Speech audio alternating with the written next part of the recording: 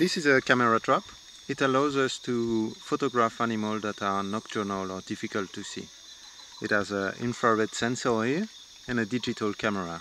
And when animals are passing in front of the system, it automatically takes a picture. Okay, let's see if we have been lucky on this location.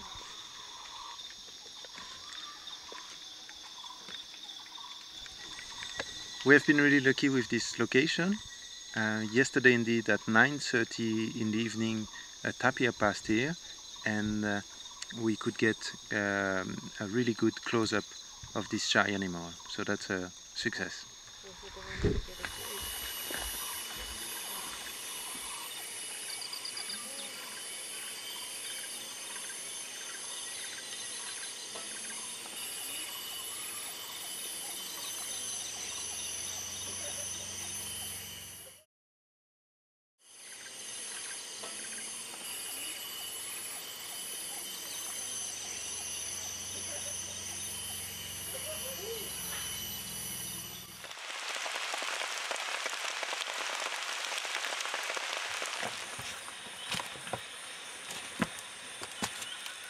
Twice a day we record the rainfall.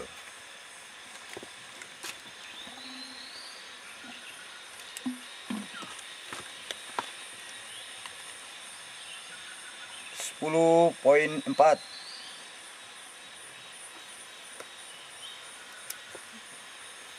Twice a day we record minimum and maximum temperature.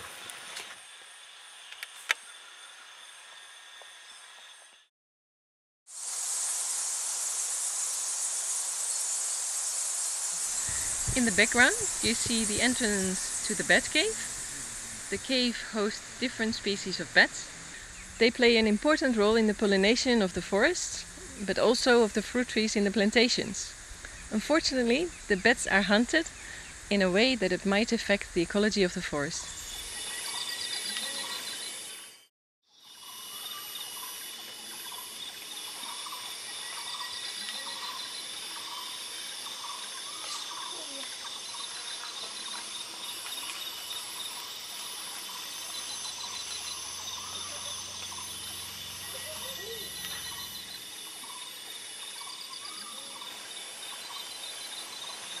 As you have seen, BatangToru is at risk. It still hosts endangered species such as tiger, tapir, and a recently discovered population of orangutans. Also, its flora is really unique with many microhabitats, especially with lots of pine trees and lots of species of orchids and pitcher plants. BatangToru is also an important reservoir of carbon since part of its superficie is peat forest.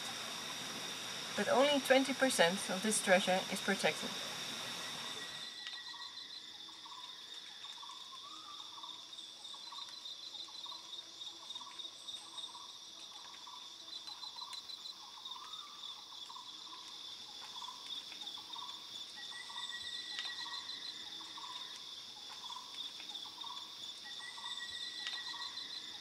Let's protect BatangToru.